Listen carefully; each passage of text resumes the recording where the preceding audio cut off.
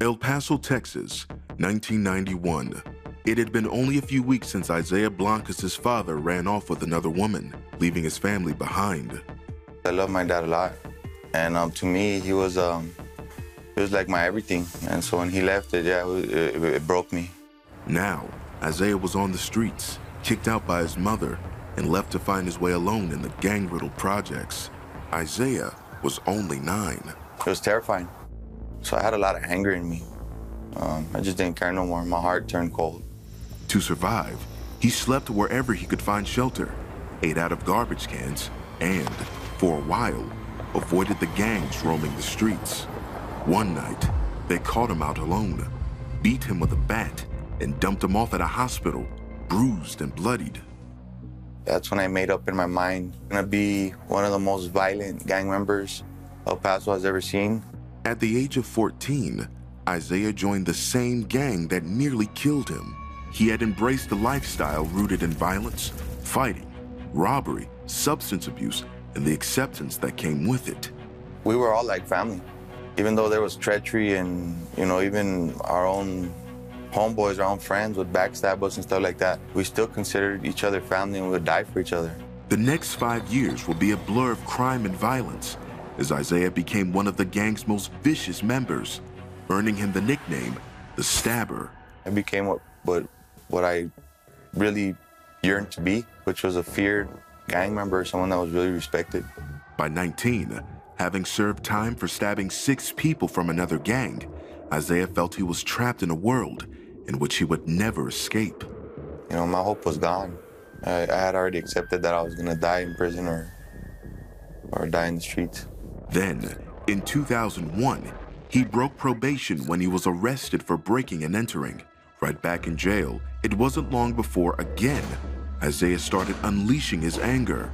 And I ended up doing the same stuff I was always doing. Beating people up, breaking people's ribs, inciting fights, riots. A lot more horrible things than that. Things that earned him a year in solitary confinement. Allowed 1 hour a day outside, he'd spend the other 23 hours in his cell. The once tender 9-year-old, turned into a hardened, angry man, was alone again.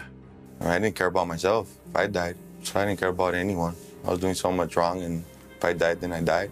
Didn't matter. The only other time he could be out of his cell was to attend religious services every 2 weeks. Isaiah jumped on the chance to get out of his cell, even though he didn't care about what they had to say.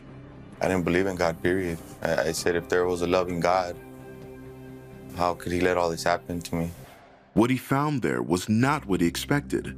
A female chaplain named Gina, who'd also been forged in the fires of gang life. She addressed him as Wedo, a street term for someone with a light complexion. I remember Gina coming right up into my face like this close. She said, "You're going to die for it. You believe in Wedo?" And she said, well, I'm willing to die too, but for God's gang. I left that day just thinking, LA's different. A few weeks later, an inmate overdosed in his cell. As the guards started moving his body out, Gina showed up. She was hugging this guy, crying, praying for him. It really blew my mind, because I'd never seen love like that. Genuine love for people like us. When Isaiah returned to solitary, his thoughts raced about the man he'd become. Thoughts that left him with one question.